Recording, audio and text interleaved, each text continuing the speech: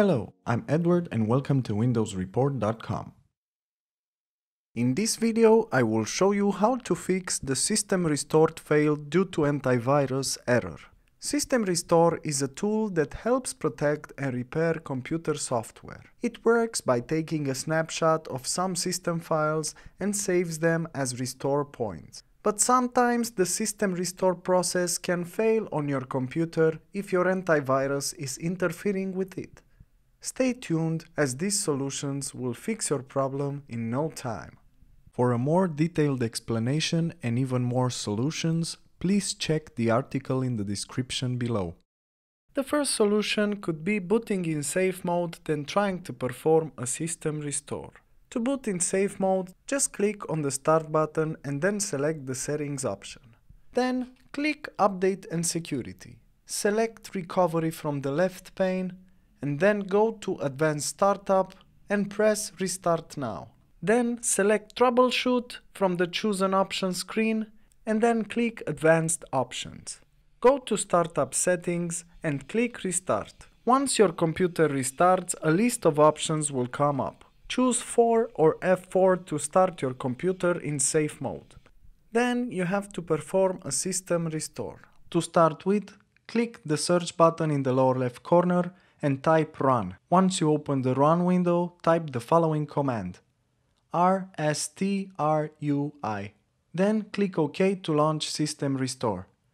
Select the Choose a different restore point option if there's a recommended restore point. Then select the next option to continue. To see a full list of restore points, click the Show More Restore Points checkbox. If you're not sure what date to choose, just make sure to choose the oldest restore point you can. Press the next button to proceed to restore point confirmation and click Finish to confirm your selected restore point and initiate the Windows restoration process. You can also place your system in a clean boot mode. You can do that by clicking the Start button in the lower left corner and writing msconfig. Then just click on System Configuration or press Enter. From System Configuration, navigate to the Services tab, check Hide All Microsoft Services and click Disable All. Then navigate to the Startup tab and click Open Task Manager. Right-click the first entry on the list, choose Disable from the menu. Do this for all entries on the list. Then return to System Configuration, click Apply and OK to save changes and restart your PC. Another useful option is running the Microsoft Malicious removal tool. Click the Start button in the lower left corner and then type MRT in the search box field. Then right-click on MRT and select Run as Administrator. Give administrator permissions or click Yes to allow. Then you have to choose what type of scan you want to do and then click Next and follow the instructions.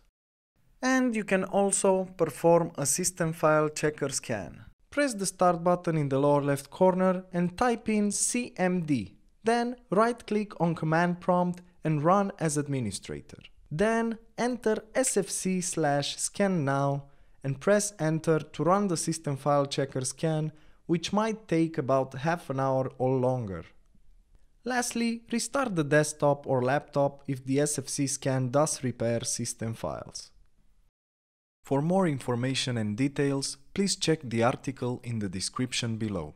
If you enjoyed this video, please like and subscribe to our channel. Thank you.